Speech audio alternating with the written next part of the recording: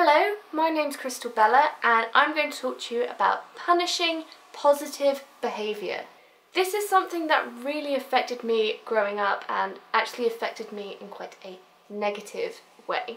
So what I mean by this is for children who have really severe social anxiety, someone that you would call an introvert, whether they're a sibling, they're your child, or someone that you know as a friend.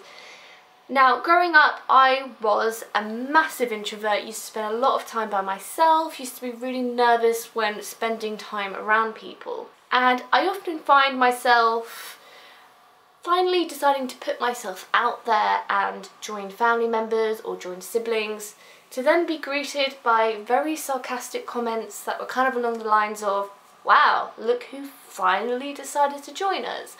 You know, negative things like that. Or, you know, something similar like, after all this time, you can actually do X, Y, and Z. Now, family members, siblings, friends might not automatically think that this is a negative thing. But let me tell you, this is a negative thing. If this introverted person is very shy, very nervous, you know, has that anxiety, to then be welcomed by that negativity is not good. That's just going to make that person want to not do what they're about to do and possibly want to spend more time around themselves, because they're being punished for doing something that was supposedly positive, but then they're still being punished for not doing it.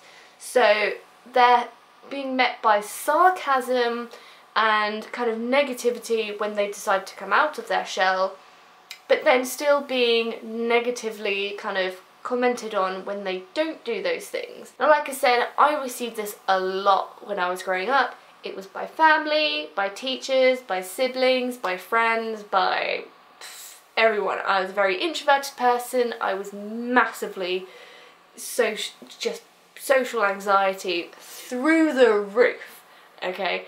I was always scared of, I wouldn't even say I was scared, I just kind of didn't feel the need to be around people all the time. I enjoyed being by myself, and, you know, when I would then do something that I thought was positive and I haven't ever done it or done it in a long time, I'm then greeted by sarcasm. And that had a massive negative impact on me. So this is kind of a message for those people who are doing this, to actually take a step back and realise that this is negativity towards positive situations. It's not okay. You might not think that it's a negative thing.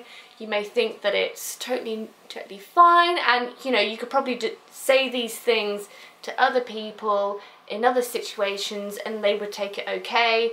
But when you're saying this to someone who has that anxiety, who doesn't very often do those things, they take that very negatively. And it can have a huge impact on their future, on their their personal feel about themselves, you know, their self-worth and their self-esteem. So this isn't necessarily me saying you're terrible people if you do this, you know, your parenting is awful, how could you? It's simply a way of saying, this can be perceived as a very negative thing, depending on who this is said to. You know, if you're saying it to someone who, you know, does quite often do stuff, and on one particular day they've decided they want to spend time by themselves, and then come down and be like, look who finally decided to join us, then, you know, that's okay, because they're probably not going to see it as a negative thing. But like I said, if it's someone who doesn't do this often, and then you say that, they're not going to want to spend time with you. They're going to want to go back upstairs, put their earphones on, do their drawing and play games and stuff. So I guess this is just kind of, be self-aware. Be aware of the situation that has come to you, the person that you're saying this to, or possibly even if you feel that you're kind of being, I don't know how to describe this. I want to say victimised, but that feels a little bit too aggressive. So I guess, I mean, if you feel like this is happening to you, you know, maybe have a chat and say, actually, it really upsets me when you say stuff like that, because it kind of feels like you're punishing me for doing something good. something I never thought to say to my family or friends when this was happening because I felt too hurt.